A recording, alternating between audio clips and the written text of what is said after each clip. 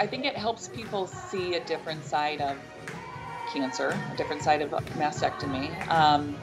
You know, there's the fearful side, and then there's the I'm not going to let this stop me side.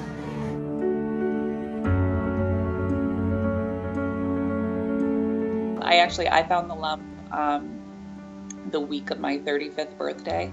You know, I don't have any genetic history in my family bloodline for breast cancer. So like any healthy 35-year-old, I thought it was anything other than cancer. So about a month after that, I started chemo. There were moments, especially in the beginning, where the fear of it all was just so overwhelming that I got visions of my funeral service. And when I caught myself in that thought, I just got out of it and I said, absolutely not. I'm like, what the heck are you doing? There are just too many good things around me. And I'm just choosing to be happy. I'm choosing joy.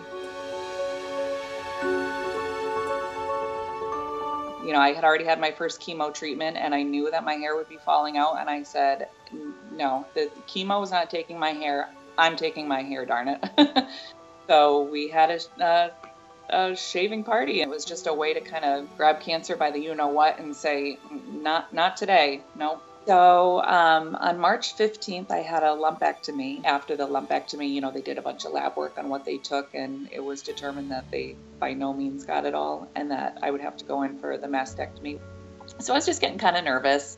And then surgery day came. So my surgeon comes in the room and Nicole, my cousin, looks at the surgeon and says, so question of the day, can we have a dance party? And my surgeon immediately was like, yes, oh my gosh, absolutely. What do you want to do? And she pulls out her iPhone and she says, I'm going to get this song queued up for you. What song do you want? And I'm like, oh, wow.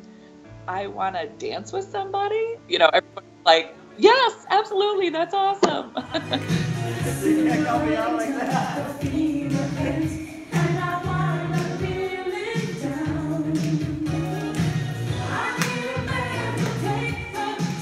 Kind of thought everyone would just be, you know, standing in the back, letting me just kind of do my thing and, you know, let loose before surgery. And it was fantastic. Everyone in the room was moving and shaking and singing.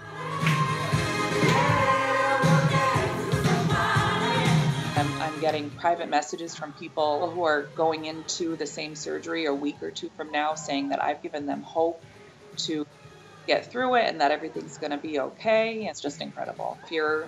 If you're hopeful and if you're expecting to come out of this well and recovered and cancer-free, well, that's the attitude that you have to have. You have to assume that that's kind of where you're heading and just, you know, act with a full heart and a happy heart.